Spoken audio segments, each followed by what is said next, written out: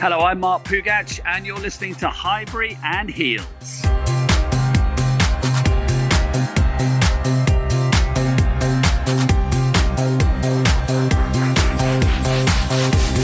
Hi, and welcome to another episode of Highbury and Heels. Today, I'm joined by Sophia. We're missing both Amanda and Sophie, but you'll be hearing from them a little bit later. Hi, Sophia. How's it going? Well, how is it going? It's been a bit of a crap week regarding our team, isn't it? I mean, it's not good, and it doesn't look like it's going to get any better. There's not much more I can say. Well, I've got a lot to say, but we'll get onto that in a minute, won't we?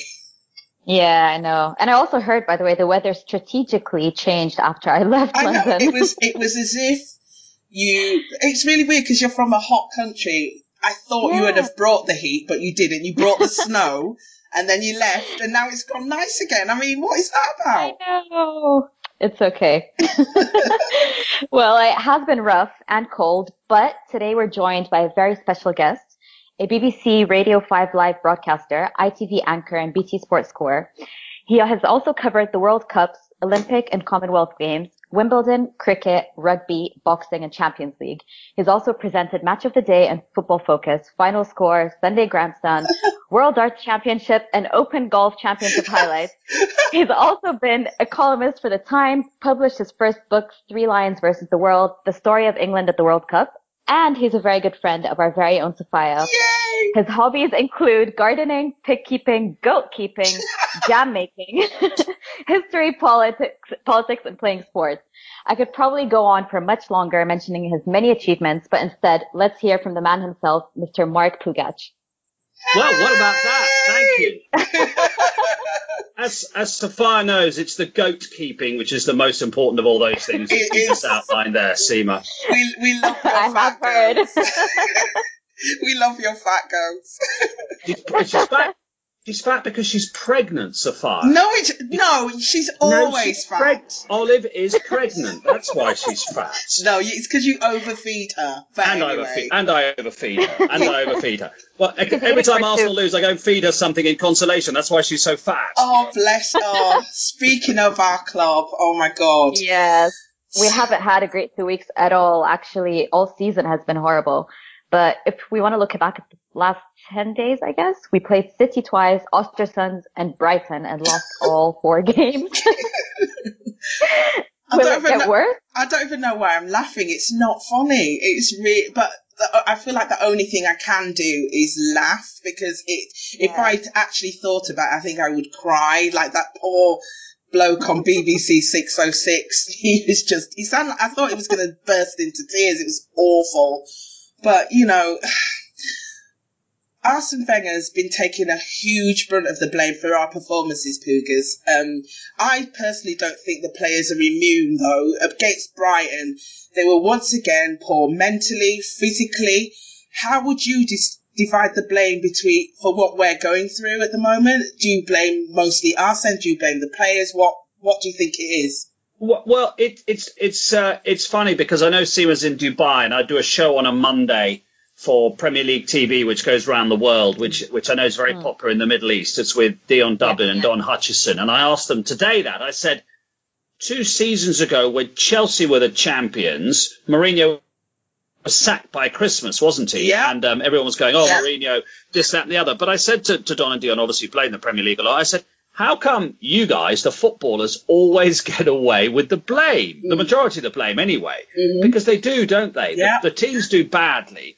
And particularly because Wenger's been at Arsenal so long. I'm talking about we, the media and the fans, really. The fans the banners yesterday were Wenger out, weren't they? They weren't saying Mustafi out or, I don't know, or Xhaka out. So I'm not answering your question so far. It's just the reality of football that you can't sack 16 players if the squad's rubbish, but you can sack the manager. So I think it's always the way that the players slightly get away with it compared with the manager. That's the reality, isn't it? The players have been pretty awful, but the manager's always the lightning rod. But don't you think because Arsene's been there so long and we've had a glut of players come through the club in how 20 odd years, to me, the constant denominator is him. So, for me, we need to, personally, I think we need a change, which is why I can't blame all the players for it, because I'm just saying, well, you know, you see the same thing over and over again. It's like Groundhog Day. And to me, is it too simple to say that the players, it lack a fragile and lack leadership? Because that's another thing that's aimed at them. Do you think that's the case as well? I mean, no one could really see any leadership, can they? No. Not in the leadership that if you've watched Arsenal even for 10, 20 years, that you would particularly associate with Arsenal. Not proper leadership, not Tony Adams' leadership, or what's hard in the last 10 years. Really, have Arsenal had any leaders? Mertesacker, to be fair, was a leader, but not in that sense. No. I mean, Arsenal now, I'm just reading his tweet here, which is interesting. If Arsenal don't, this is the reality now. Forget the Champions League, that's gone. Arsenal need to get the Europa League for financial reasons. Forget AC Milan. I'm talking about Arsenal need to finish 6th. If they don't, with Europa League qualification, there could be about 70 million available. But Arsenal need to be careful because Burnley won the other day. Burnley's still got to go to the Emirates as well. Yeah. For all this, this, that, and the other about the Champions League, that's way, way, way gone. Everyone knows. Oh, yeah. How he can forget the Europa League now? How he could say that he's finally, because did you hear his press conference? He was like, oh, yeah, I think 4th is finally out of the way. 4th had gone from last year. How he could even think that we were anywhere near 4th place is beyond me. And it just beggars belief. Honestly, I was just like, what are you talking about? What are you talking about?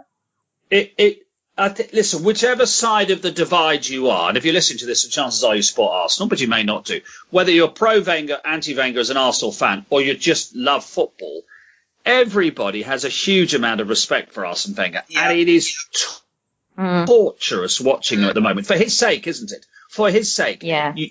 I'm almost thinking, he needs his best mate to take him out to dinner and say, Arsene, do you really need this? This is not doing your health any good, No. surely. Do you need this level of stress? Would it not be better to be carried out of the Emirates on your shield at the end of the season with everybody praising you for your massive achievements than trying to struggle on next season where, does anybody think it would get any better next season? I think they think it would get worse, don't they? I think so. And he'd end up skulking out the back door. I mean, don't you think? Yeah. Oh, yeah, definitely. I mean, you mentioned his best mate, but what about his second-hand man, Steve Bold? Do you feel like, where's his input or lack of? And should he take any blame for not standing up for himself or to the club?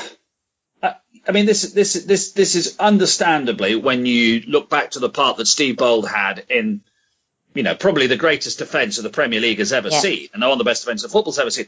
But I think we have to ask the question, how much is he allowed to do? I mean, none of us really know the answer to that. But I think we can probably have an educated guess, can't we? How much is Steve Bold actually allowed to do with the team? And either it's not a lot, and that's why they're not very good, or if it is a lot, he's not getting his point across. Does anybody believe that he'd fail to get his point across if he were really allowed to work with his defence? Really allowed to work with the defence? I don't think people would think that's Steve Bold, would they? No, so, listen, if you then turn around and say, well, why is he doing the job then if he doesn't have much? That was my next question. Exactly. But we've all got to work. Now, let's be honest, we've all got to work, haven't we? Yeah. So you think he's just taking a paycheck? I can't believe that he wouldn't want to do more. Right. I can't believe that he wouldn't want to do more. Can you? No, this is my argument. I say it all the time.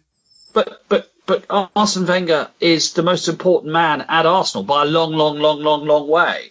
And in every aspect of the club, which is possibly not a healthy thing. And by the way, which will never be the case with the next manager. And they've realised that. We had it with Sir Alex Ferguson at Man U and Arsene Wenger here. And it'll never be the same again. There'll be much more of a spreading of the power, won't there?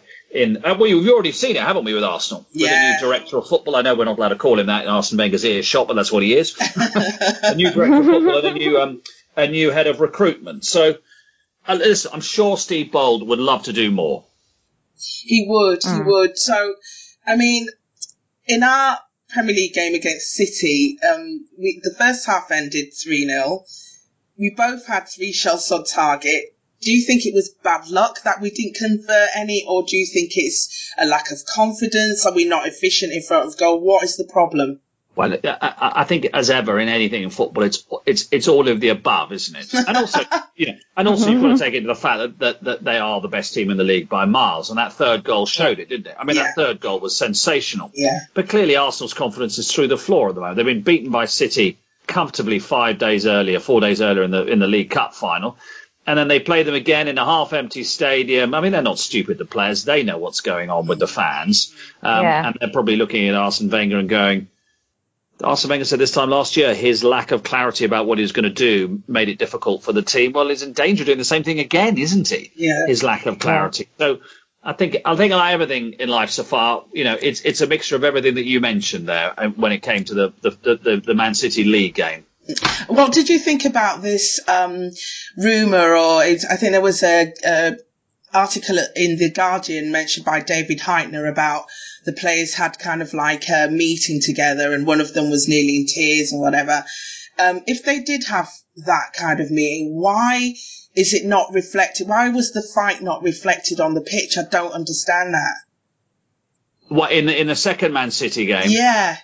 I think their confidence is through the floor, isn't it? I think their confidence is through the floor. And it's a weird thing. I mean, as you know, Safar, working, where you do with me and everywhere, you're around footballers a lot and you talk to them a lot. Mm-hmm. And it's a sort of unquantifiable thing. You and I see when we might go, people say, well, what do you mean you lack confidence? But you start thinking about your game. You start not being confident on the ball. You start not wanting the ball. If you get the ball, you want to shovel it on straight away.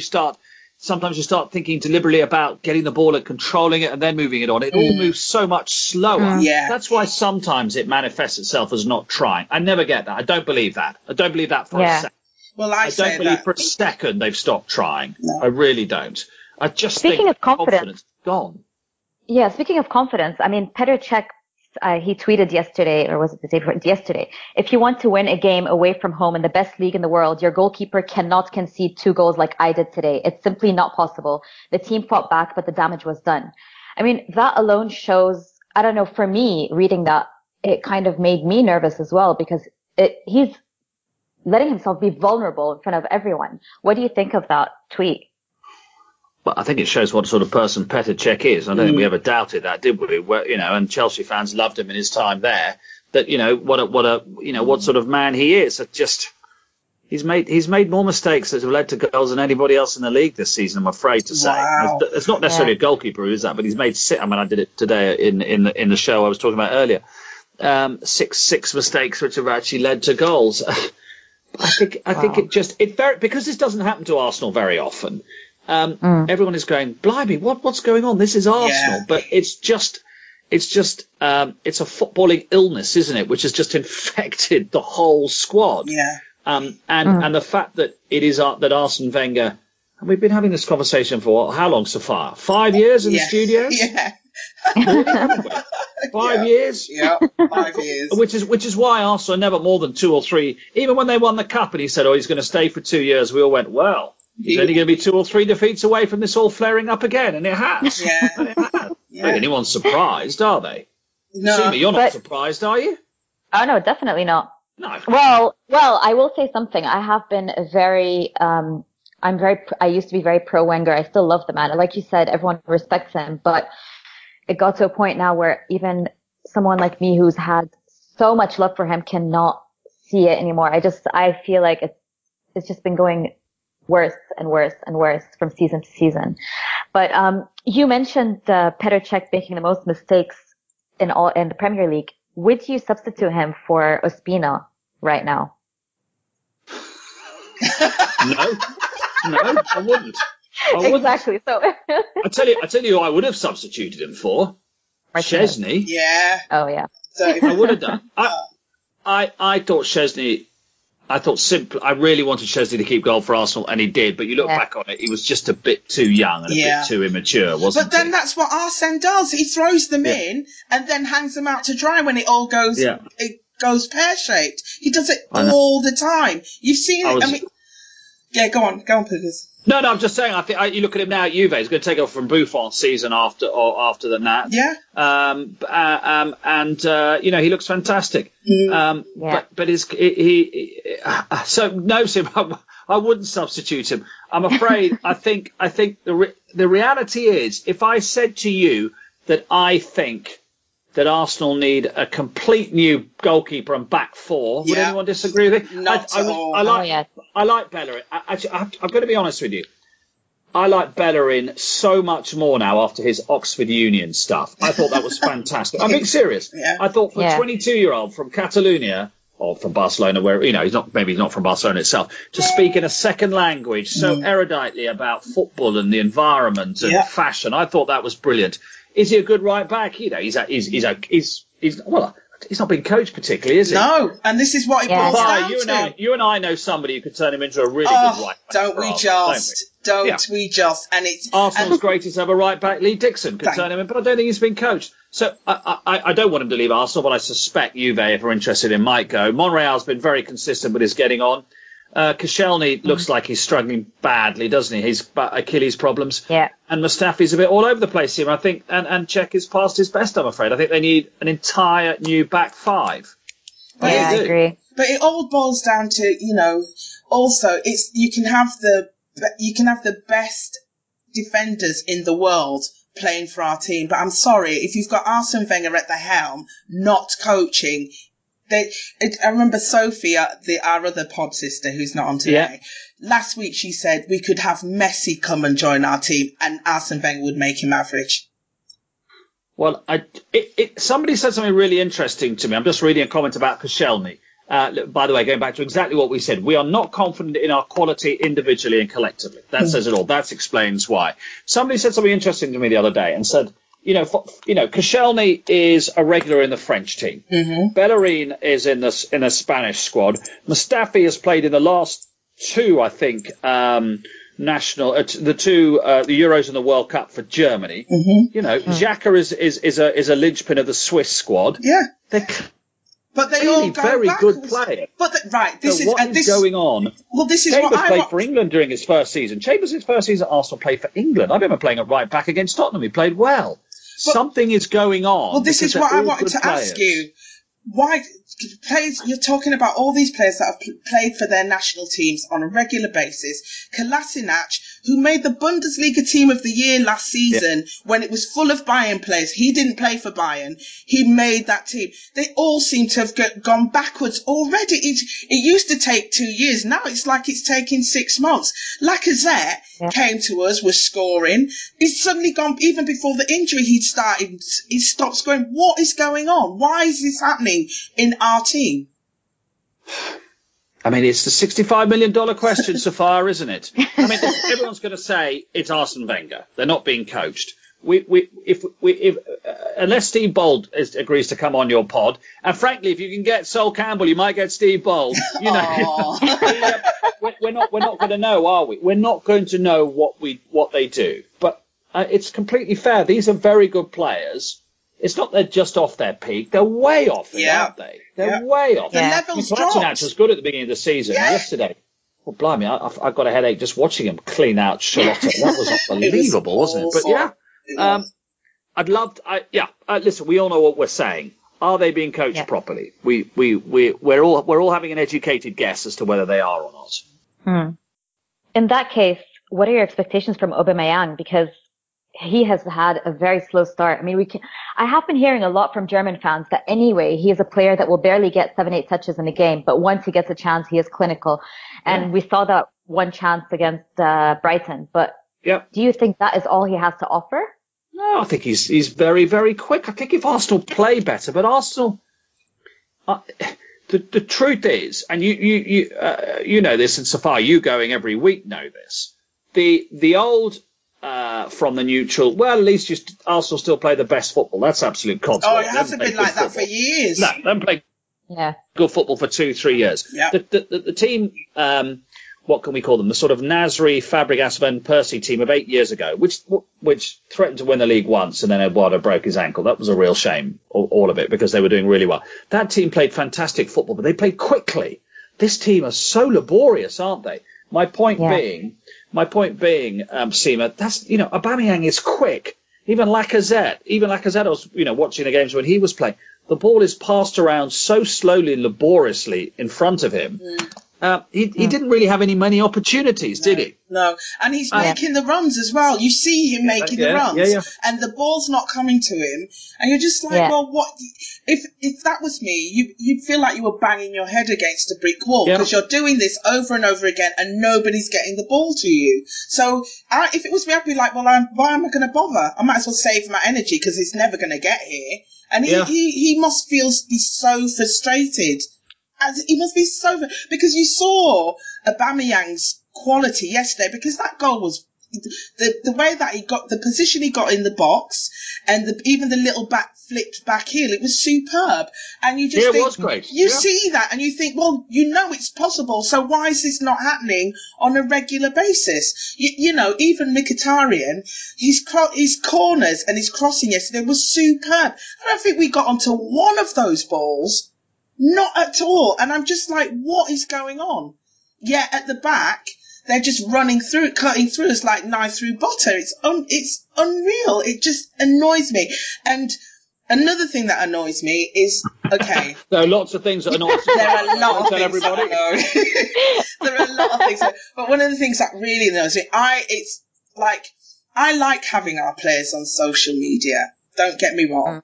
But the thing that annoys me is when they come on and they start talking about how we feel just as bad as you do. Like Jack put out his tweet late last night when all the English fans had gone to bed, I noticed. But anyway, and he said, I'm sorry to the Gooners out there. You deserve better. That's all I have to say. I know it's been a difficult time at this period and blah, de blah, rare, whatever. Now, I much preferred Petr Cech's honest tweet talking about it was my mistake. Those 2 goals did us in. That's it. How do you feel would you rather hear from the players or just not at all from your, as speaking as a fan, and speaking as a presenter, working in the media, how do you feel about seeing all this? No, I like the fact that they tweet, because actually, unless clearly, they're going to be interviewed in the newspapers or on radio or TV, you don't really ever hear from them. So I really like that sort of direct interaction. I was a bit with you, Safar, and Simi, you would have seen this after the League Cup final when he spoke, and I thought, all right, he's going to take it on the chin, and actually he complained about this, that, and the other, and you go, oh, for goodness sake, Jack, don't complain about Aguero's first goal. It was weak defending and da-da-da-da. So I like the fact that he can talk to the fans directly, and I take your point about when he put the tweet out last night. But the fact is that everybody would still see it today, wouldn't they? And he has taken it on the chin. He has taken it on the chin. In the sense, he says, "I know it's not good enough. I know we need to do better. I know we're letting you down. Please stay with us."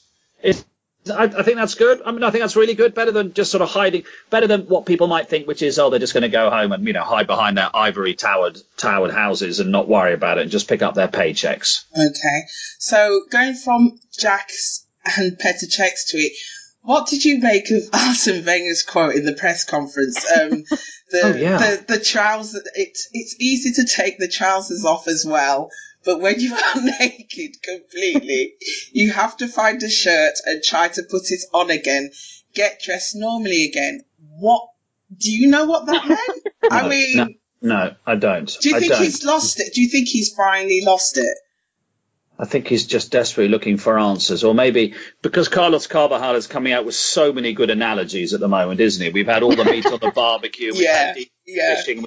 We had rock and roll at the weekend, didn't we? Swansea played the rock and roll and West Ham couldn't deal with it. Maybe he's just trying. But I've never heard Wenger talk in riddles before. No! I've never heard him talk. I know. Which is why it's just so odd. It was so odd. I mean, he's obviously saying, Arsenal need to start again from the bottom, in terms of rebuilding confidence and try and win some matches. And, Arsenal are naked at the moment because they've lost 4 in a row. But it was slightly bizarre, wasn't it? Which is why I think he's very bizarre. He's losing it, because it kind of remember when Eric Cantona did the trawlers in when the seafood. Oh, I was there. I was in that press conference. Were you? It was. Yeah. Okay, so that was absolutely brilliant. so when you were sat there and he was talking about the trawlers and the fishermen, what did you get what he meant, or were you just like, what is going on? No, I think I got what he meant. It's in terms of in terms of catching the big fish, as it were, which is obviously Cantona was the talking point of English football at the time. Yeah. But he was enigmatic at the best of times, Cantona, wasn't he? So that was in keeping with him. Yeah. Whereas now, for Arsene Wenger to be like this, you're going, oh, hang on a second, what's all this about, Arsene? Yeah. What is going on? I mean, the worst thing is he looks miserable, doesn't he? Yes. He looks so unhappy, and that he's going to go home and he's going to mull over it and probably watch 2 more games from around the world at home. And I want a friend to put an arm around him, don't you? Yes. I think everybody does. Oh yeah, definitely. I think because we can. I think because because I still love him. I always everybody will. in football does. Honestly, talking today to Don and Dion and talking about sport Tottenham or whatever, but that's all part of the tribal, pantomime of football. Yeah. Most 95% of people in football really respect him, and they, irrespective of whether they like Arsenal or not, they do not want to see him finish like this. No, exactly. Yeah, in the sense that if he said tomorrow, right, I'm going to go at the end of the season, it might go one of 2 ways. The players might really down tools and go, right, okay, he's gone, it doesn't really matter. I don't think so. I think the players would say, right, let's give him something to go out on a high. I don't think Arsenal are going to win the Europa League. I really don't, because Atletico Madrid are good league. I don't think Arsenal necessarily going to be AC Milan, by the way. I really don't. Yeah, but actually, I think the players would put in a real shift if they knew he was leaving. Yeah, definitely. I mean, speaking of AC Milan, Arsenal initially we thought we had a slightly better squad than Milan due to the trio in the attack, but now Milan have been on an amazing run as of late. Yeah. The Bonucci, I don't know how to say his name, Romagnoli partnership. Yeah. has become like such a big force, and Milan are second best in history when it comes to the European identity.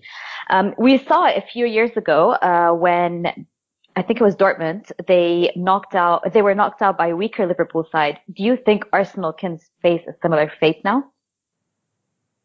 Well, I think it's going to be extremely difficult to get past Milan at the moment. Yeah. I really do. Milan, they haven't lost this year. They haven't lost this year. Yeah.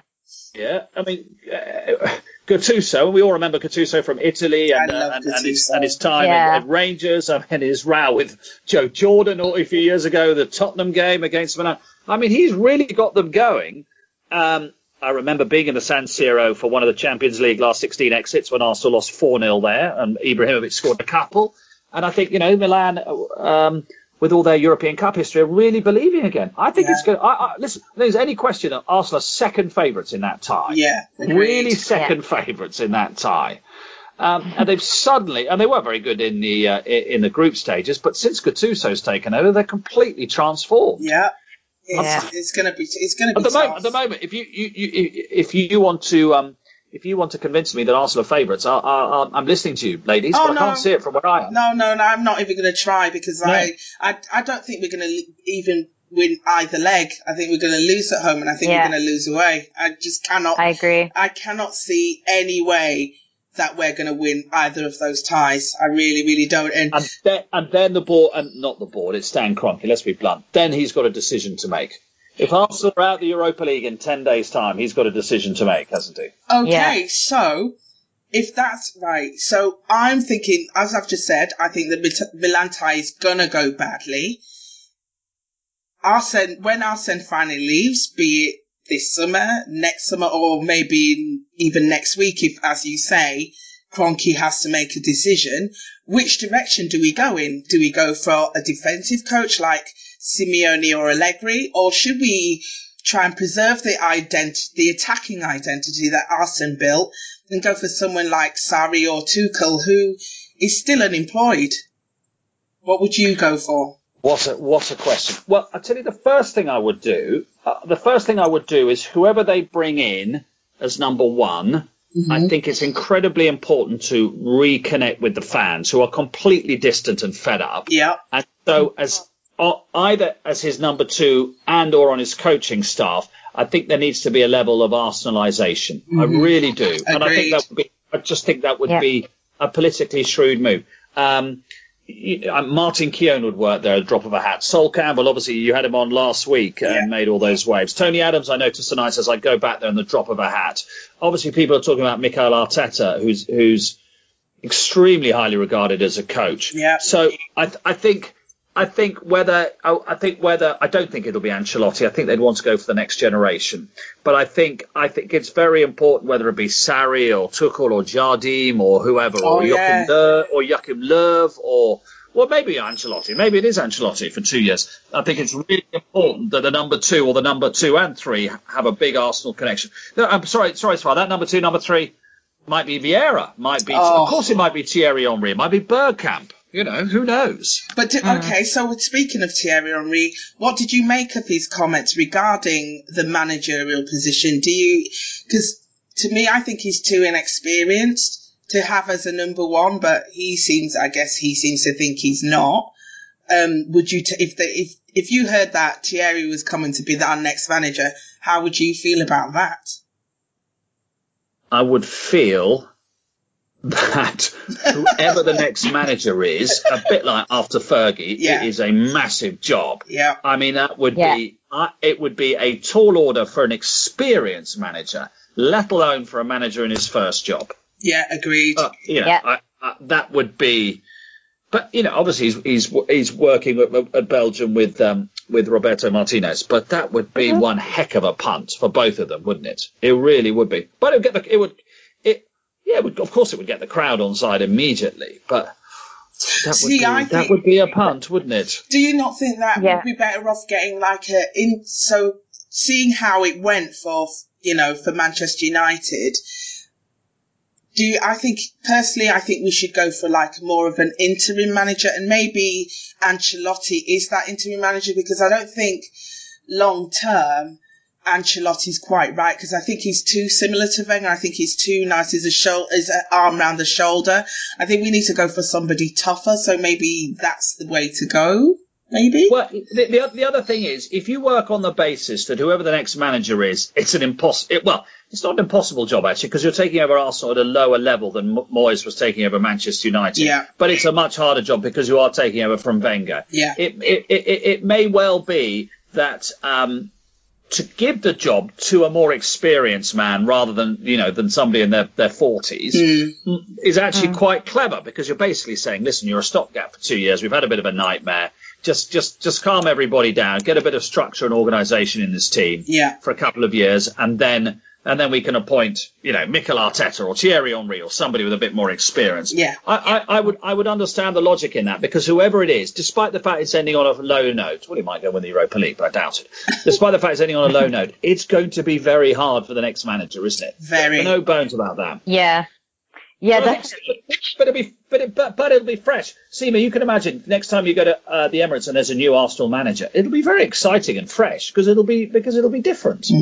Yeah, a little sad, but definitely exciting and fresh. But what do you think about the club's spending power then? I mean, right now the fans all think it's Wenger the one that's not spending the money. Do you think we would be able to splash the cash, as they say? And do you think the board will kind of want to spend the money? And do you think we'll still be able to attract players, considering hopefully we will win the Europa League, but I doubt it. But if we do make the Champions League, will we still be able to attract players? Let's be honest, they've been spending good money in the last couple of years. Let's not pretend they haven't. They've just given Ozil 350 a week, and their wage bill will be about what? I should think it'll be about 210 or so, something like that. That's gone up quite a lot, and it'll be an awful lot more than Tottenham's wage bill. Let's not beat around the bush. But do you not think they're spending a lot of money on players that other teams don't want? Well, yes, I know what you mean by because we're not buying the top players. I mean, I love Ozil. He's my current favourite player. But would he still be here if Man United really wanted him? If City really wanted him, would he? Nobody came in for him. No, they didn't. No, absolutely.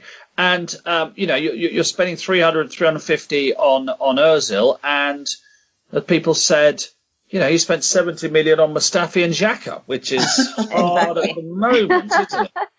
Well, it's hard at the moment, isn't it? The pair of them, really. Yeah. They need to justify that. Yeah, I mean, they both come from clubs that are, I mean, good clubs, but they're not title-winning clubs. And I think that could be one of our biggest problems, is that we don't have enough players coming in that have the mentality to actually compete for titles. So I don't know. I would like to see more of the Ozils and the Alexises, despite the fact that I really wanted Alexis to leave. But if we're going to keep signing players from Gladbach and Valencia is doing well this year, but Valencia and those kind of clubs, it makes a big difference. But do you think we'll still be able to get players like Madrid, Barcelona, Bayern Munich?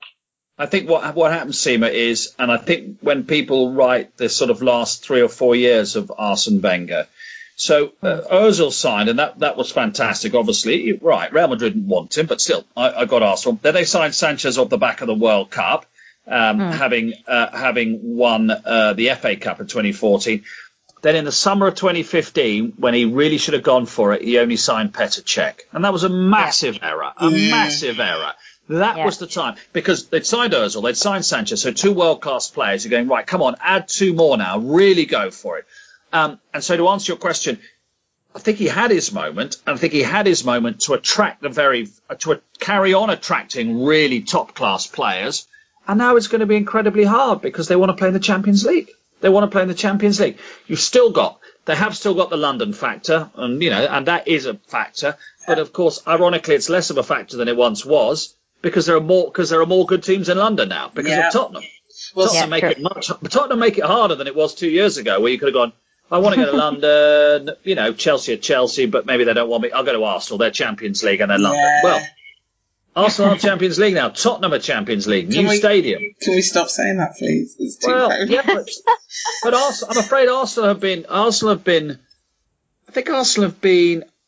I think they've been a bit complacent, if I'm going to be honest. I think there was too much. They'll always be top 4 and they know what they're doing, and the board probably thought, well, is anyone else going to catch us up? Well, they have. Tottenham and Liverpool have overtaken them, haven't they?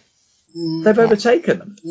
Well, you was talking about Chelsea and saying that, Tottenham have made things difficult, but Chelsea, once again, have gone from winning the title one season to underachieving the next. Do you think, looking at how Arsene Wenger deals with our players and they don't seem to get reprimanded, do you think the way that Conte handles his big players, he sold Diego Costa and now he's leaving David Luiz out in the wilderness. Do you think that's the way we should be going? Yeah, but the thing about Chelsea is that they run contrary to every single law of football that we're all told about, aren't we? We're always told you've got to be stable. The only way to success is stability. Well, Chelsea chucked that all out the window. They change their manager every 2 years, and they're always winning things, aren't they? So a Chelsea friend of mine said to me the other day, and he's absolutely right. He said, look at Arsenal. You've had a cult of the manager for a long time. Look at Man U. They obviously did with their Alex Ferguson. He said, look at Liverpool now. They've got a complete cult of the manager. They love Klopp. He said, look at Tottenham, Pochettino, best manager they've had in 25 years. He said, Chelsea, we like the players. We like winning. We're not really fussed who our manager is because he's always changing. That's about to happen again, isn't it? Do we think Conte's going to be there next season? Not really. No. So I think I'd answer your question, Safar, by looking at it the other way round. I think that's the manager at Chelsea knows that. He knows that, doesn't he? He's not the most important person at the club. The owner is at Chelsea. Always will be. He'll always be the owner. And frankly, if you've given over £1 billion to the club, I think I would want to be the top man as well. I'd want to be the top man. I wouldn't want it necessarily to be the manager. So it's they're completely different scenarios, completely different clubs run completely different ways. It worked for Arsenal up to a point about the transition to the Emirates, staying in the top 4. It even, you'd argue, worked to the point that Arsenal started winning trophies again. But now it's just, starting to slip off. But it works for Chelsea. Yeah. It works for Chelsea. And the chances are they'll, if Chelsea changed their manager next summer, we wouldn't necessarily be surprised if they came back and had another good season next season, would we? No, not at all. No, that's all they do. Not at all. But speaking of managers, I personally think Pep is a wonderful manager. And it guts me that we never got him when everybody knew he wanted to come to us. I love that he adapts his tactics wherever he goes, and he still seems to roll with the times. Mourinho, on the other hand, seems really stuck in his ways, and his style no longer fits modern football. Would you agree with that, or do you think there's another reason why he's fallen behind? Is he similar to Arsene in this respect? Yeah, it's a really good talking point, isn't it? Listen, what Pep's doing is absolutely fantastic, and the way that they're playing, and that they were walking by the end of the game yesterday against Chelsea, and they won it. It was so comfortable, even at 1-0, wasn't it? How weird was that, though? Yeah, it was weird, and the way that they weren't even pressing Chelsea really was really odd. But we weren't that bad. No,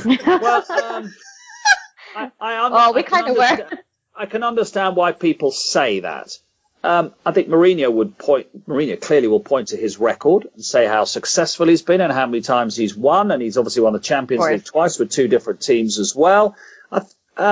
Horses for courses, isn't he? He's different to Pep. He just is. It's just the way he goes about it is different. City are clearly better to watch. Listen, this will be rattling. This will be rattling Mourinho, won't it? It really will. It really will be rattling him is maybe too exaggerated. It'll be irritating him that everybody is eulogizing so much about Pep. Yeah. I think he hates Pep more than he hates he hates Pep more than he hates Wenger, I think. And that's saying something. But I think already we can say from Mourinho's point of view, not necessarily from Man U's point of view. Listen, they might win the Champions League, Manchester United. He's won it twice. Think about his tactics with Inter Milan. Think about that famous match when he went to the Nou Camp and it completely did them tactically. 2010, and then they went and won it. But do they have the players, though? Yeah, to win the Champions League. Yeah. You think so? Yeah. They're all fit. Yes, definitely. If they're all fit. Defence, they've got the best goalkeeper in the world. Yeah, he's amazing. I accept you might say to me, defensively, are they good enough? Are they good enough defensively? I would accept that. But you've got Pogba, especially if you play him in a 3. Let's say, I don't know, you played him with Herrera and, I don't know, McTominay, who's doing brilliantly. Yeah. And look who they've got to choose from up front. Lukaku, your friend Sanchez, Martial, Rashford, Lingard. They could... you could see Man United in knockout matches. Definitely, I can see them. Sure. I don't think they will. Yeah. It wouldn't be a great shock, would it? No.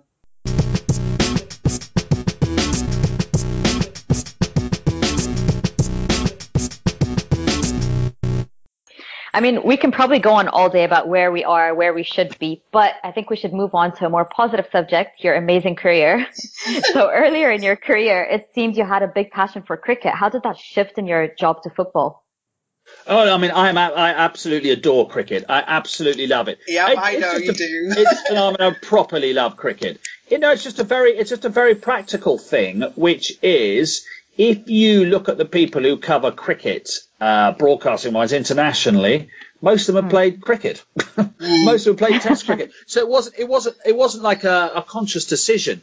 I think like any job, but particularly this job, it's just a question of where the opportunities are, and the opportunities for someone like me were in football, not in cricket, and that's just a practical approach. But it doesn't mean I love cricket any less, and I go to Test matches whenever I can, and it's I mean, as Safar knows, we're always talking about cricket, we do, especially when West Indies beat England. Yeah. I absolutely love cricket, and I want it to fight its corner, and I want it to fight its way in sport, because much as we all love football, we don't want football to suffocate everything, which at times it's in danger of doing. But it seems just a very practical thing that football is where the opportunities for someone like me are. Yeah. So you talk about your love of cricket. You also present boxing, rugby, and football, of course. Love the boxing. I mean, the Groves Eubank fight the other day was fantastic. Yeah. That was absolutely great. So, speaking of all those sports, are there any you don't like? And out of those ones I just mentioned, which is your favourite? Well, I mean, because I grew up in an era in the 70s, and my dad was a cricket nut who ran a cricket club, which still goes to this day. Mm-hmm. And we were very much football in the winter and cricket in the summer. There was a divide in those days. Yeah. There really was a divide. I mean, the divide now is... Well, it's constant now. Clear, yeah, there's no divide. So it was football and rugby as well, because obviously I covered rugby for ITV, which I really enjoy. Yeah. And I played it. I used to play rugby at school. So we were very much football and cricket. the one thing I don't really ever get to grips with, and Seema Safar really hates it when I say this. I don't get Formula One. Just don't get Formula One. I don't get it. I was scared to tell you guys I don't get cricket at all. But I understand people who don't get cricket because I know cricket's quite. But I always say the same thing. If someone says to me they don't like a game, it's like someone says I don't like spinach. I said, well, have you tried it? They go, yeah, I've eaten lots of spinach. I don't like it. That's fine. Yeah. So people go, I don't like spinach. I've never tried it. I go, well, how do you know you don't like it then? I've really tried with Formula One, and Safar is always trying to tell me how brilliant it is. But that's me in rugby. Like I've really tried with rugby, but I just can't get with it. I just cannot get with it. It's just That's very. So it's just Formula One then that you don't like. Listen, don't get me wrong. I know how brave those guys are, and the women drivers, of course, guys and girls are driving. Don't get me wrong. I know how they are. And funny enough, where I live in sort of I live around sort of Formula One factory area around where I live, sort of Oxfordshire, Northamptonshire. Oh yeah, there are loads of them around here. Yeah, they're clearly brilliant geniuses, and they've all got double physics at A level and all that malarkey. But it just leaves me cold. I'm afraid. Yeah, there we are. Can't like it all. You like a lot, though. So, what made you an Arsenal fan, and what's your earliest memory of supporting the Gunners, and your best one as well? My mother bought me a bag with Arsenal on it when I was 6. Oh wow! Literally, yeah. She went to the shops and she said, "I'm bored of you carrying your boots around in a plastic bag." And she came back and said, "Here's this bag, and here's a bag." I went, "All right, thank you very much." And that was it. Literally. Wow, that's brilliant. Yeah. They were terrible. I mean, it was 1974. They were terrible. They really were. They really were. But it's funny, as Safar knows this, when you work in the business, you have to sort of, divide yourself in half. Do you know what I mean? Yeah. And put your work head on and go, right, this is what we need to talk about, and this is the way we need to approach it. Quite rightly so, in that dispassionate sense that that if I were watching TV, I would expect somebody, or listening to the radio, I'd expect somebody to be. Rather than banging your drum, because that would just be unprofessional, banging your drum to say this, that, and the other. But listen, the one thing about the story at the moment is it's not dull, is it? No, that is the one thing about the story at the moment is it's really not dull. When have we ever been dull, though? Let's be honest, it's one extreme or the other with us. Never been dull under Wenger, to be fair. Never been dull under Wenger. Been dull. It's been dull in the past. I mean, I was having a laugh yesterday because I remember, obviously, Brighton beat Arsenal 2-1. The last time Brighton beat Arsenal, I was there, 1982, at the Goldstone Ground, because I grew up in Sussex. And my dad wasn't a massive football fan at all, but he took me because it wasn't far. And we were sitting in the main stand, and I was 14. I turned round to say something to him, really full of tactics about, I don't know, Alan Sunderland or David O'Leary or something. And he was fast asleep. He was fast asleep in his chair, in his seat, in the main stand. And I jabbed him in the ribs. And I just said, "Dad, what are you doing? How can you? You're at a football match." And he just went, "This Arsenal team is so boring to watch," which they were a bit. And I remember it's 1982 because it was the year of the World Cup in Spain. Yeah. This was about April time. That's the first one I remember. Yeah, the guy behind us was Spanish, and he was apoplectic that my dad had fallen asleep. Like, you typical English, no wonder you're rubbish at football. You come to football, you fall asleep. Where's your enthusiasm? Where's your excitement? I mean, it was absolutely hilarious. So was your dad going with just because you wanted to go? Or he was. Yes. Oh, bless. That's very sweet. I mean, we didn't go to. I mean, I probably went to 4 or 5 matches with him. Literally, he supported West Ham. Well, he did. He sort of supported West Ham. He grew up in London, and he grew up in an era where you'd go and watch Chelsea one week and Fulham the next, because that's where he lived. But from my memory, he's been dead a long time. He supported West Ham because he loved Trevor Brooking. He thought Trevor was a gentleman. Oh my God! So when Trevor Brooking scored the winner against us. Oh, he thought it was the funniest thing that had ever happened. He thought it was the funniest thing that had ever happened.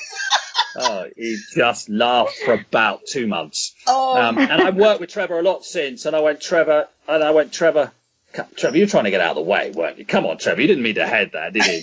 And he was like, oh, you know, it was a typical. He said all the Arsenal cabbies say that to me. He said, but yeah, and I bought my dad. He used to wear a little West Ham badge, which I gave him, which he used to wear on his dressing gown. I always remember that. Yeah.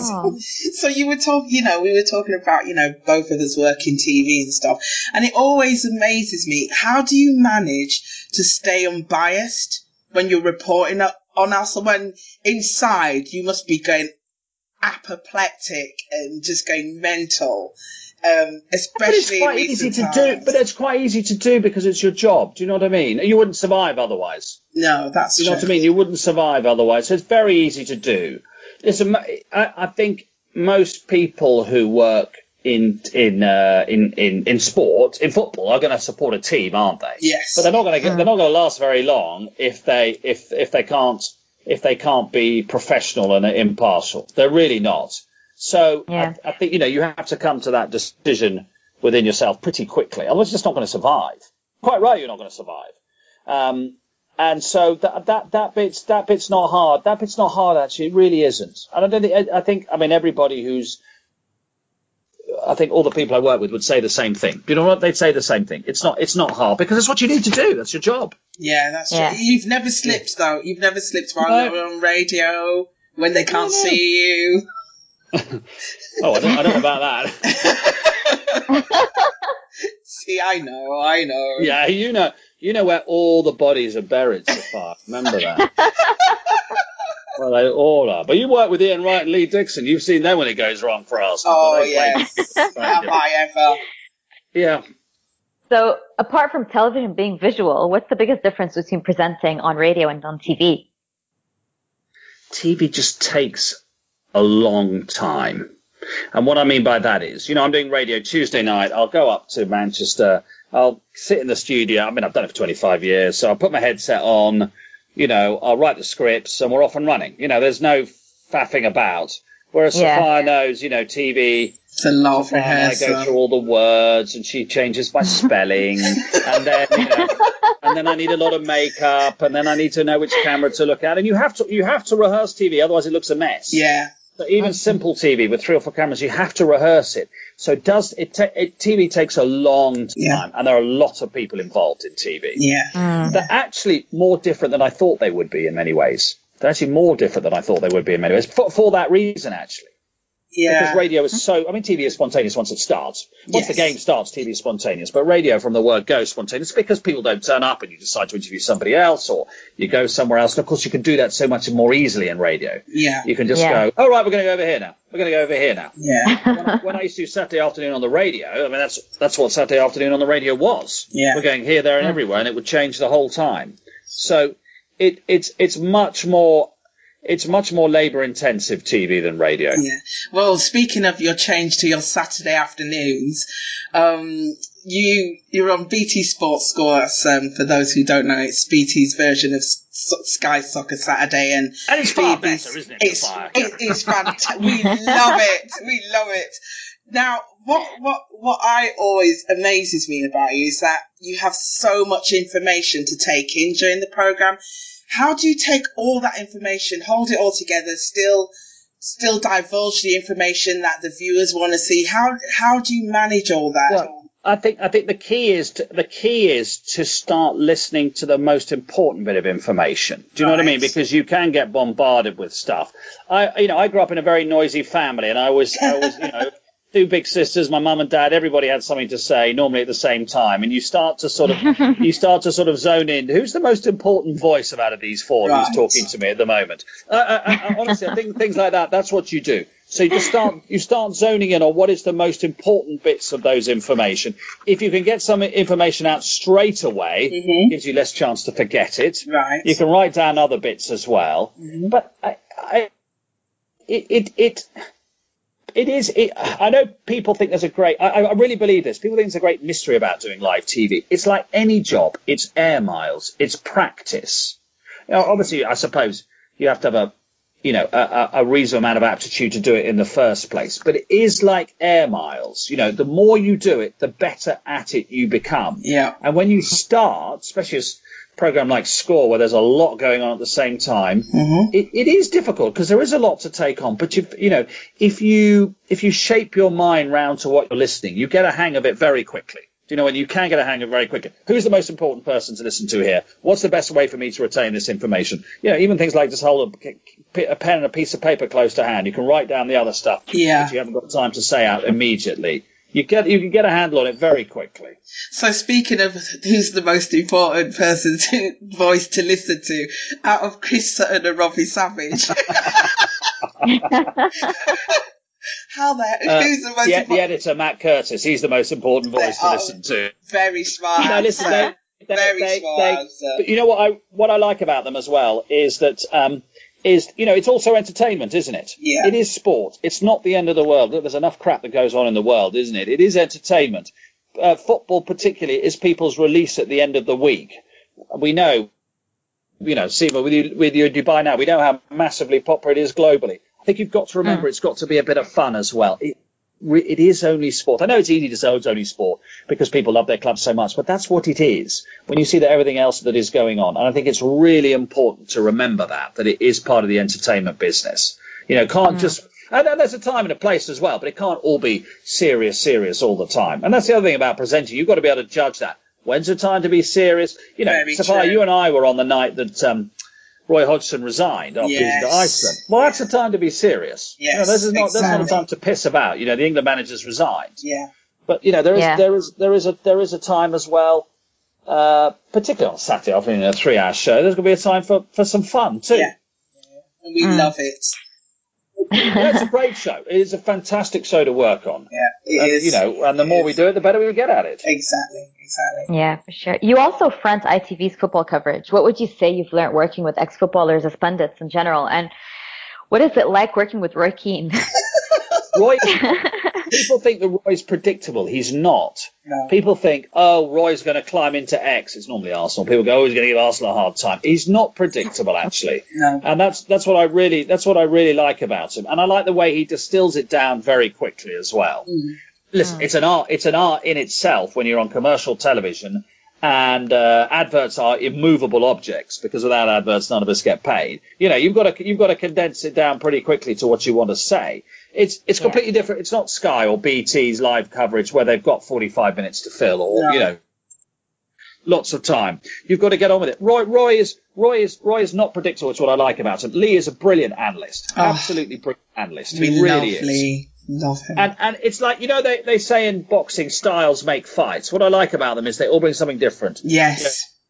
Roy is Roy. He's not predictable, but the way he says it, particularly when he's got that beard, you're not going to argue with him. Lee is a brilliant analyst, and particularly when it comes to England, Wright is Mr. England, isn't he? He's Mr. Barometer. How's he going to feel? I'm really looking forward to the World Cup with Wrighty, because he'll be so excited when we do England. I think we've got England-Belgium's our first game, because it's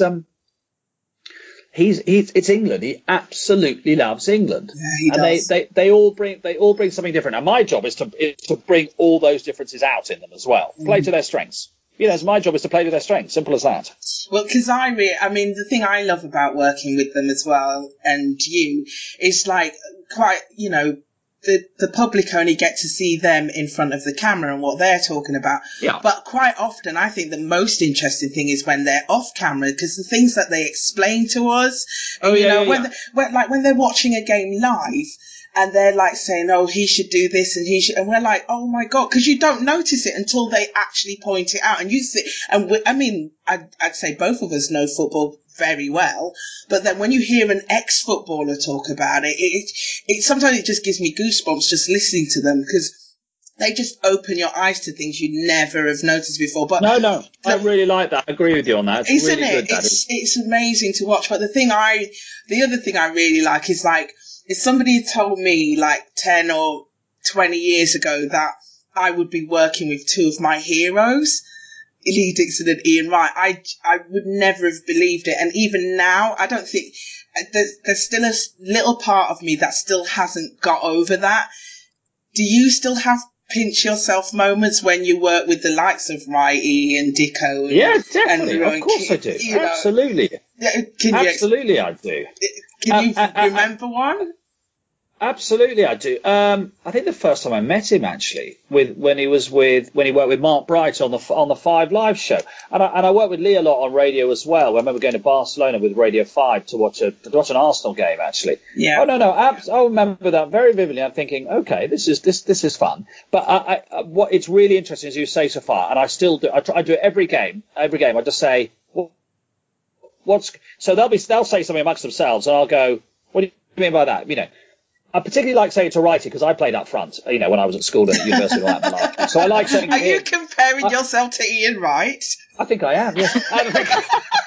So I like saying to him, should he have done this or should he have done that? Because that was the position I played in, and I like to hear what he has to say. It's really interesting. It's like all these things you learn. You learn from them. You ask them. You learn from them. You learn from them. When I watch the rugby, obviously I'm always asking them what they're doing there, what's this about. And the boxing the other day with Duke McKenzie and the Groves fight, and Nazim, the hilarious Nazim Hamed, what's all this about? You learn so much by listening.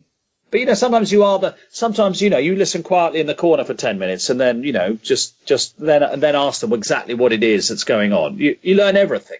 Yeah. I mean, you mentioned the World Cup a bit earlier. With the World Cup coming up in Russia, what are you most looking forward to at the tournament, on and off the pitch? What am I? Well, I am looking forward to England because it's England. You never know, and because we do know. Because when England lost to Iceland and we did it live, we did. We had 17 million people watching. It was amazing. Day and age. Wow. Yeah. 17 million people watching. It was amazing. Wow. So I'm really looking forward to that because it's one of those rare moments where people sit down and watch telly together, isn't it? Yes. People sit down and watch telly together. Yeah. So we've got the game in the round of 16, I think. We have. We've got England-Belgium and then the game in the round of 16. Yeah. So assuming we get through. And Belgium. So I'm really looking forward to that. And I love, to answer your other question, I love travelling. It's great to go to a place. I've been to Moscow once before.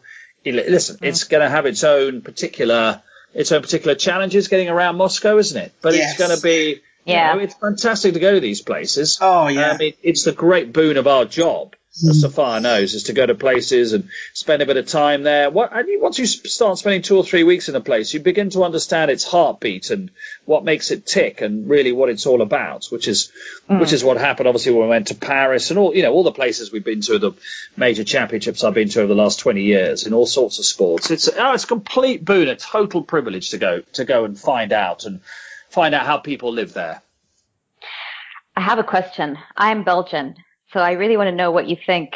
Are we going to beat you? Or are you going to beat us? I think you've got an amazing squad, haven't you? You've got an amazing squad. Yeah, we do. But they're too much. I think it'll be 1-1 probably, won't it, Seema? I think it'll probably be 1-1. It's got that. I don't know. I mean, do you think you can win the World Cup? I think we can. Considering the last World Cup, it was our first World Cup in 12 years, I think. So we got very close. If it wasn't for that one messy goal against Argentina, pretty much close to the last minute. So I feel like that was the only time we lost throughout the past, I think, year with Belgium. So I think we have a pretty good chance. Do you not think you're a team of individuals? Because that's what I find with Belgium. I think you've got so many good, and I think you need Martinez to get you playing like a team. And exactly. I'm not sure he has at the moment, has he? The thing is, we had Wilmots for so long. With Wilmots, we were individual. We were, as if I was playing, but but with Martinez, I feel like we can do a lot better. Listen, you've got all the tools, haven't you? You've got all the tools. I mean, look at. I mean, we know who you've got in this country alone, but all around the Europe and around the world. I mean, I wouldn't say it's now or never, but here's a chance. You were disappointed in the last World Cup, weren't you? Yeah, very. Really, I saw a couple of your games. You never really got going. You were disappointed. Yeah, we were winning. We were just winning, but not very convincingly, unfortunately. No, exactly. So, Pougas, how far do you think England are going to get, realistically? I think we'll get to the quarterfinals. You do? Yeah, I do. I don't know why. Who are we going to play in the last 16? I think it's Colombia or Poland, assuming we do that. Yeah. But remember, Colombia had a good run in the South America qualifying. Listen, I know I'm saying that in a very sort of English, oh yes, we're going to do well way. You know, have we really? Is there really evidence that we're going to do that? But the thing is, I remember Italia 90 incredibly well, and I remember Euro 96 incredibly well. Yeah, and much as we all love club football, and it's brilliant, and much as we love the Champions League, and it's brilliant, there is still nothing quite like England doing well to completely take over the mood of the place. There really isn't. That's true. There really isn't. It's you know, it's absolutely fantastic. So I'd love to see it. I'd absolutely love to see it. It would just be, you know, be something else, wouldn't it? Yeah. It would.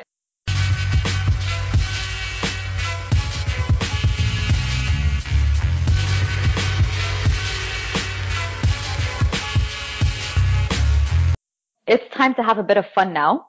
We'll be doing a quick fire round. We'll ask you a set of questions and you need to respond fast. So as soon as I say 3, 2, 1, you'll go. Are you ready? Yeah, I'm ready. Okay, 3, 2, 1. So, Pougas, television or radio? Oh, well, without radio, I would still be picking my nose somewhere. So radio. Okay. 1989 or 2004 Invincibles? 1989. Oh, who do you think would win in a fight, Dicko or Wrighty? Dicko, he'd pinch him. He'd just go around pinching Wrighty. Arsenal win the Champions League or England win the World Cup? England win the World Cup. I knew you was going to say that. Who would you like to play you in the film about your life? You know I love my films. Oh, yeah, you love your films, don't you? I do. Well, when I was a bit younger, people said, well, do you know who they say I look like now, don't you? Who do they say you look like now? Who? Jeremy Kyle. Oh, no! You're better looking than him. Oh, God. Oh, hang on, I'm not answering this very quickly. Come on. No. Anthony Andrews, because someone said I looked like him when I was younger. Okay. A footballer you wish had played for Arsenal? Graham Souness. If you could change a moment in Arsenal history, what would it be? Thierry Henry clean through in Paris at 1-0. Oh, God. Don't even start. Okay, Wenger or Graham? Oh! Graham. Okay, you can only keep one in the team, Henry or Bergkamp? Bergkamp. Yeah. North Bank or Clockend at Highbury? North Bank. Football or rugby? Football. Dinner with the Queen or Prince Charles? Oh, Prince Charles. Hilarious. It's so indiscreet. EastEnders or Coronation Street? Can I walk the dogs? EastEnders. Okay, win the Ballon d'Or or an Oscar? Oh, an Oscar. Wouldn't an Oscar be great? Oh, God, I'd love to win it. Did you see Kobe Bryant won one? Really? Frances McDormand one. I was so pleased about that. Did you see her speech? Sorry. No, I didn't. Apparently it was amazing. It really, really was, but I digress. Sorry about that. Yeah. It's fine. We're done anyway. Oh, look at that. But before we let you go, we just want to do quick predictions for AC Milan away and Watford at home.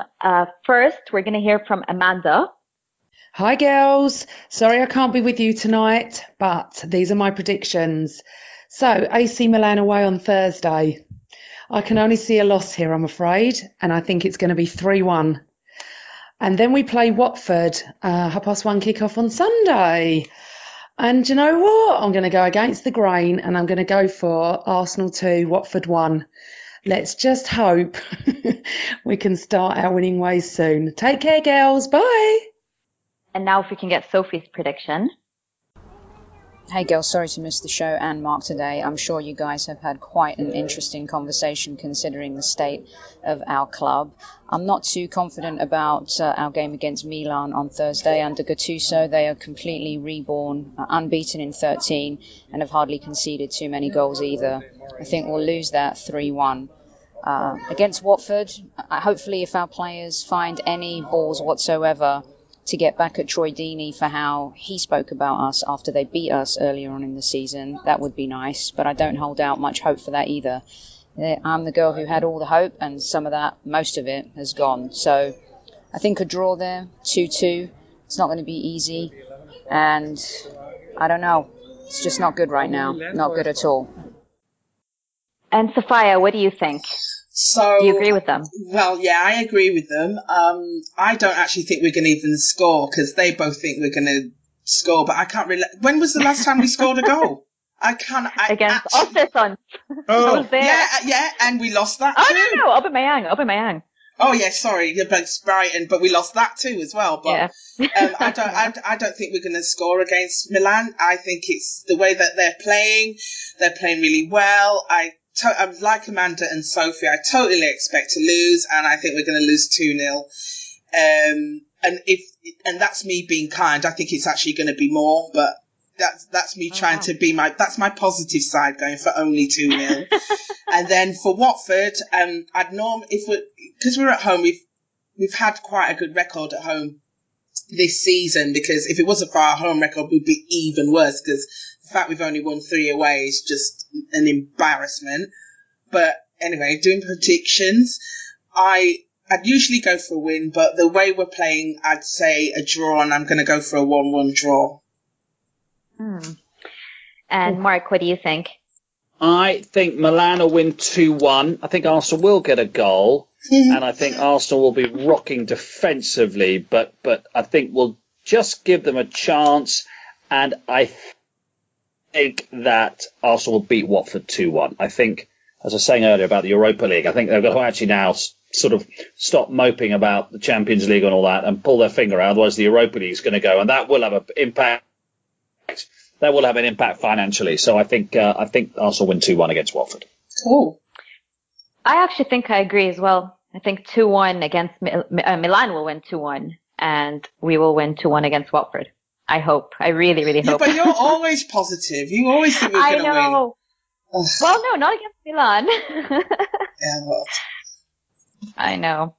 Anyway, Mark, it has been amazing having you on, and we've taken a lot of your time already, but thank you so much for joining us today. My pleasure. We hope my you've pleasure. I hope enjoyed the sun chatting with continues us. to shine. Thank you. Well, I hope here. It's been great, and I know Sophia now won't be putting bloopers in the script next time we work in. When are we working next? Next week? We're doing, this week? Yeah, Wednesday Champions League. Yeah, who's playing on Wednesday night? Oh, that's Tottenham Juve. That's going to be a good game. God. Oh yeah. I'll have to keep Sophia quiet from chanting for Juve. Yeah. They all know who I support, and they all know who I hate. So I just get it. Now that Arsenal are having a nightmare, I'm getting it in the neck, but I can take it. It's all part of the fun. Listen, it's all pantomime in the end, isn't it? It's all pantomime in the end. It is. But thank you so much for coming on. My pleasure. Pleasure, Sophia. Pleasure, Seema. All right. See you soon. Bye. You can Take care. Bye. Bye. Bye. Bye. Okay, so before we let you go, we need to quickly remind you of our social media handles. On Twitter, we're Highbury Heels. Facebook, Instagram, SoundCloud, YouTube are Highbury and Heels. Don't forget we're on Acast as well. Acast as well, yeah. With that said, we hope you enjoyed listening, and please share your feedback on all of our channels or whatever channel that you're on. And we hope you have an amazing week. And don't forget, always Arsenal. Hey, I'm Jules Breach. Hi, I'm Adrian Childs. Hi, I'm Jason Candy. Hi, my name's Lee Dixon. I'm Alan Smith. Hi, I'm Ryan Giggs. Hello, I'm Matt Lucas.